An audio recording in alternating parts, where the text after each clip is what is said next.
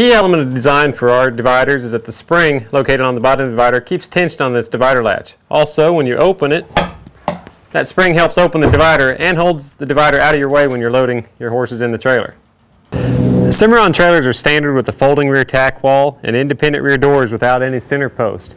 This makes the trailer extremely versatile. Now, of course, we can customize this trailer to fit your needs with solid rear tack rooms or solid rear posts if you desire. But our standard is a folding rear tack room, no center post. This folding rear tack room, the part that I really appreciate from an owner is how easy it is to operate and how versatile it makes the trailer. If I've got a horse that's hard to load or a young one that's loading for the first time, or if I just need to haul the lawnmower or the four-wheeler to town, it's really easy for me to collapse this rear tack and load something else in the trailer. All I have to do is pull this pin and lock it, pull the one at the bottom, lock it open. This wall folds inside, and then the entire wall folds over to the side and locks up at the top. This creates a large wide opening without a rear post, easy to load those young animals in here. All the saddle racks in the Cimarron trailer are adjustable on the post, so you can slide them up and down and set them to any height you desire. They're also removable. You can transfer them from the rear tack to the front tack room of the trailer. I'd like to show you how to remove these really quick. First thing to do is pull this safety pin out here at the top. Then simply lift up on the saddle rack. You'll take the bottom out first. The top spring-loaded part will come out. It's that simple to remove your saddle racks out of your trailer. Now, once those saddle racks are removed, the part that I really like is that the ceiling and the floor are clear. There's no bracketry hanging down. As you'll see, there's just a small plate up on the roof bow, and down on the floor it's flush with the floor mat. Nothing to stick out or to stick up to injure your horses when that saddle rack is removed. As I mentioned earlier, all of our saddle racks are adjustable on a Cimarron trailer. You can loosen these nuts up with a simple box end wrench and slide this whole assembly up or down so that you can adjust these saddle racks to fit your needs and your saddles. The standard rear door latches on a Cimarron trailer are full height cam latches with independent rear doors, meaning you don't have to have a center post. The independent rear doors allows either door to open independently of the other. You can open the stall door first and close it. Then you can come over and open the rear door